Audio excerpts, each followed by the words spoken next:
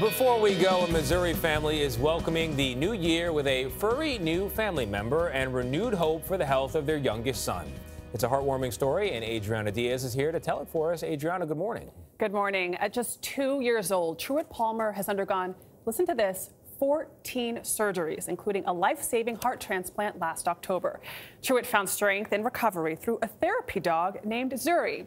That bond between boy and golden doodle is part of a holiday tale which began under desperate circumstances.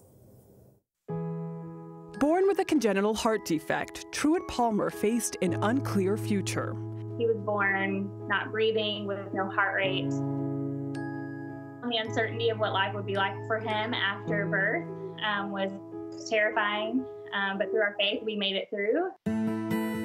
Last summer, after the second of 3 open heart surgeries, Truett met Zuri, a golden doodle therapy dog at Boston Children's Hospital. She brought him so much joy, and it was almost like when Zuri was in the room, he forgot about what was going on around him. Good job. Following a heart transplant in October, Truett's parents sought to adopt their own golden doodle to help him recover.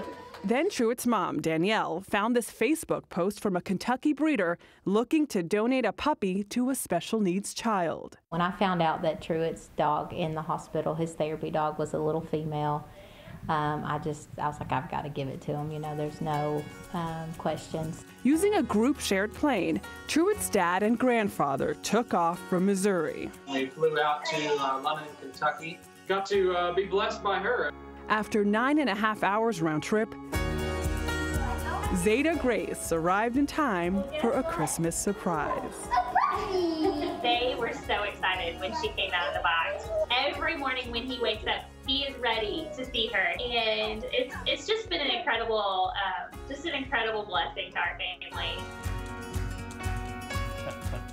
So Truett's doctors have seen no signs of rejection of his transplanted heart, a gift of life his mother says many children are still waiting to receive. That's a great story. Adriana, do we know what happened to the other puppies? So the breeder, Gina Gray, said that she was so inspired by Truett's story that she wanted to help other children. So 2 puppies are going to 2 other children that are battling health issues. It's a beautiful thing. That is amazing. You've got to give it to Truett's parents who've worked so hard, you know, here through all this. And I love that Truett's dad and grandfather flew down. That's right. To get the puppy. That's just an amazing It was story. actually the grandfather who saw the post on Facebook from the breeder and made that connection. And these are expensive dogs. Yes. Golden doodles cost probably thousands of dollars, and this family got it for free. Yeah. I love it. Miracle of modern medicine, and also the miracle of puppy therapy. That's right. That's Very powerful combination. All right. Great way to start the new year. Adriana, thank you.